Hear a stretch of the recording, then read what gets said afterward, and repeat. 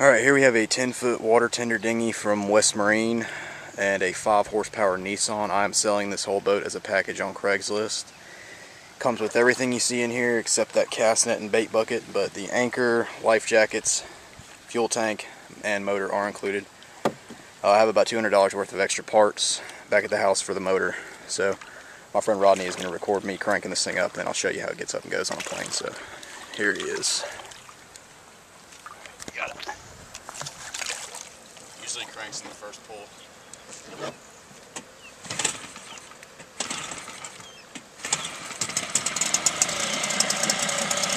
You can see it spits out water just fine. The impeller pump's fine. I got an extra impeller pump at the house for it.